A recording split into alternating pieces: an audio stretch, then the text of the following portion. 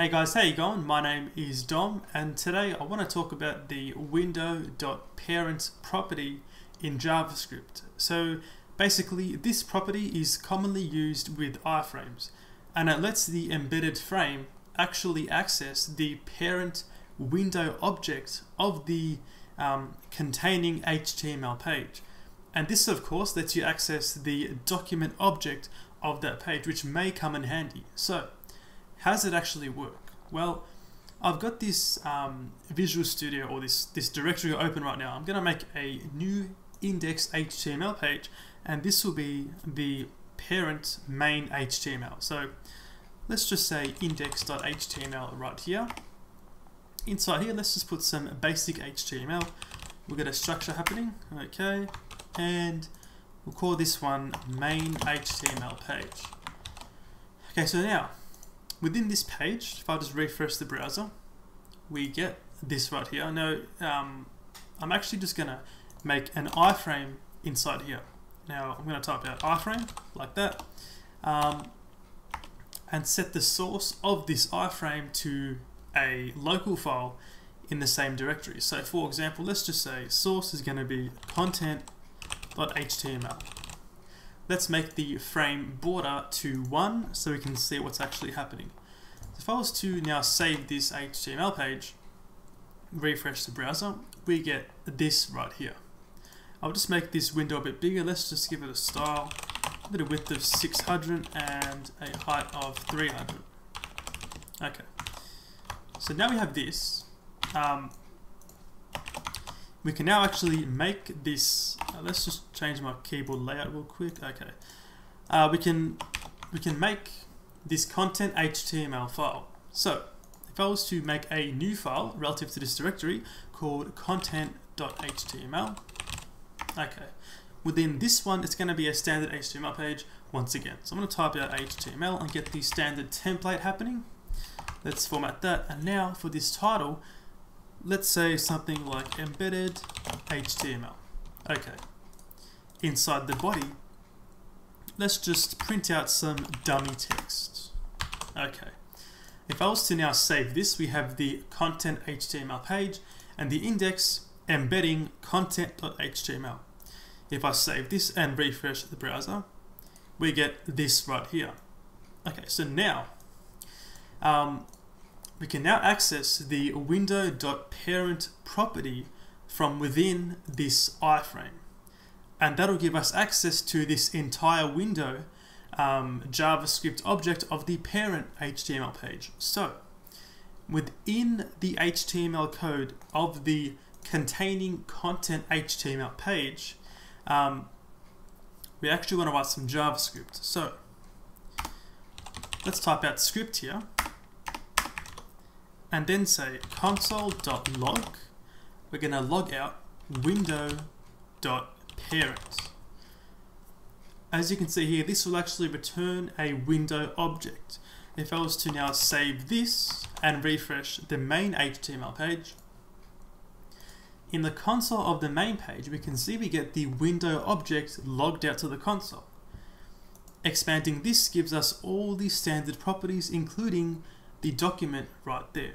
Now you can see this is actually coming from the iframe, because in the JavaScript console it says content.html right there as the actual source. Okay, so with this in mind, we can actually, for example, access some elements from the parent HTML page. So for example, back inside the code, if I was to go inside the index HTML page and make a header, let's say h1, and give it an ID of heading. Okay, inside here, let's just say, okay, this is the main HTML page. Okay, saving this will of course give us this in the browser. Now we're actually gonna get the text from this page and put it dynamically from here into here. Okay, so we can do this by going back inside the code here, and within the script of the containing embedded HTML page, we can first get a reference to the document object of the parent HTML. So let's make a new constant down here and call this one, let's just say parent document equal to window.parent.document. Okay, so this right here is the same as typing out, the same as typing out document inside here. So that document object right there is going to be the same as window.parent.document in the embedded HTML page, because parent refers to this right here. Okay, so this means with this now, I can actually do this. Let's make a new constant called parent heading, okay, equal to parent document dot get element by ID, and pass in heading right there. So this is actually that variable right there, or that constant right there, is now referring to that one right there. We're getting the element with the ID of heading on the parent page right there. If I was to save this and refresh the browser, in the console we get nothing. Let's just console.log that right there. So console.log parent heading. Okay, let's try that again. Save that, refresh. Now we get h1 heading. Now, this means I can now refer to the current document on this file and then append this text to the actual paragraph tag. So let's do that right now. Let's first get a reference to the paragraph tag. So let's give it an ID of something like para, and then say const para equals document.getElement by ID, and pass in para right there. So now we have this para HTML tag.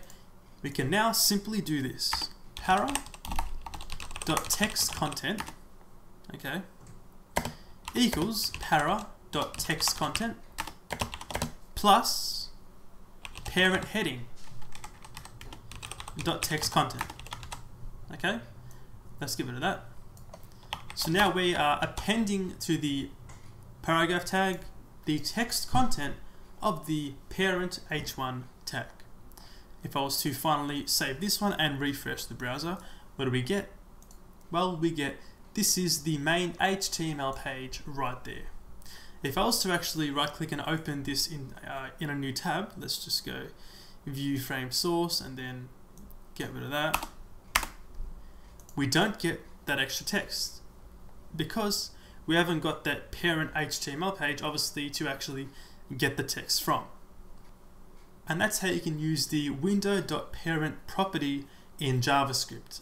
Thank you for watching, and I'll see you later.